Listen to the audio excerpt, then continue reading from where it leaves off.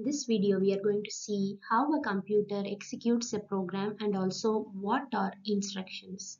Before going to the video, subscribe to my channel in and around computer. The user of a computer can achieve a task by writing a program. So this program is converted to a set of low-level instructions by a compiler. That is, the converted lines of a program is called the instructions. What a compiler converts, and these instructions are then converted into a binary form by an assembler. This conversion is based on the instruction format of the instruction set designed for the particular computer. This is we explained detailed in our last video on the architecture of a computer. You can check that for better understanding. And the instructions in binary form are called instruction codes.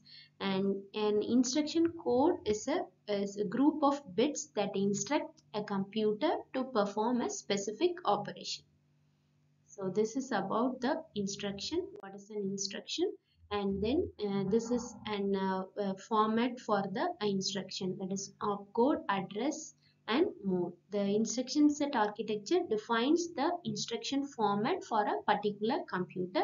The operation code field specifies the operation to be performed. The address field designates the operand or the address of the operand. The mode field specifies the way the operand address is determined.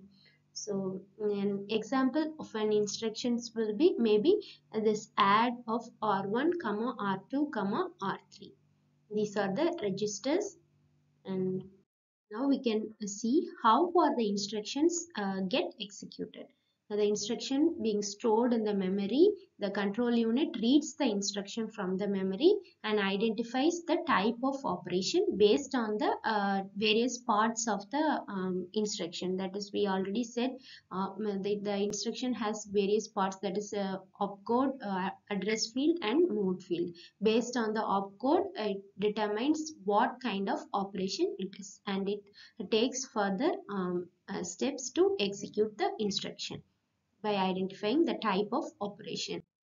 And this is the process of instruction execution. First, the control unit reads the instruction, that is, program is converted into instructions, binary instructions, and those are read by this control unit, and then it identifies the type of operations, and also the operands also are taken from the memory, and the operation is done by the ALU, that is which is the part of a CPU, and the processing is done, and finally the result is stored again in the memory. This is the operation of process of instruction execution. And then the control unit is designed to carry out the instruction cycle, that is divided into three major phases. That is, first it is fetching the instruction from the memory and decoding the instruction, what kind of operation it is, and then it will execute the instruction. So this control unit is designed in such a way to execute the instruction in three phases: fetch, decode and execute. Now we can see the fetch, decode and execute a cycle in a detailed manner. The computer instructions or binary codes are normally stored in consecutive memory locations and executed sequentially one at a time. And the control unit reads an instruction from the specific address in memory and places it in the instruction register inside it. You can follow it by this particular diagram.